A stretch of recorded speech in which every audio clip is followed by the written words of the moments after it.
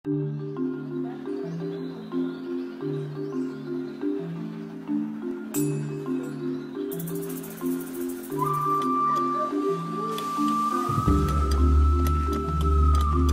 the bacteria use. With this one, it is 7 days. 7 days.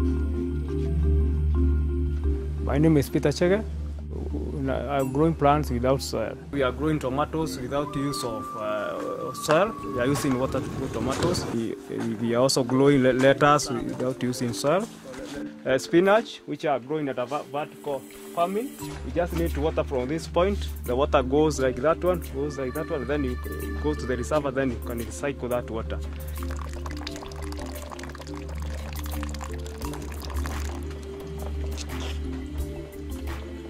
The success of the treatment of the pests and also the use of the clothing. These are hydroponics cloth for cooling the system.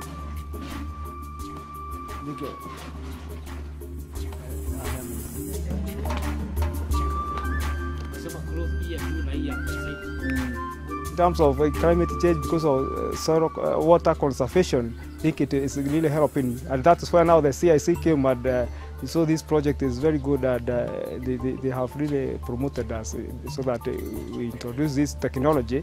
The business is doing well. Since the CIC came in, I think the business is hitting up. Actually, in fact, we are recruiting. Every week, it's like now we are installing about 5 hydroponic systems every week.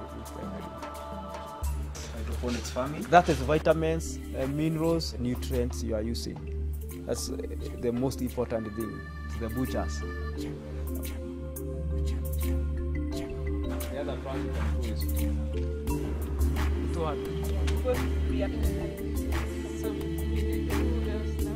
so vertical farming will help in water conservation and also land use. In an area of 6 meters by 9 meters, you can produce 500 kilograms of water.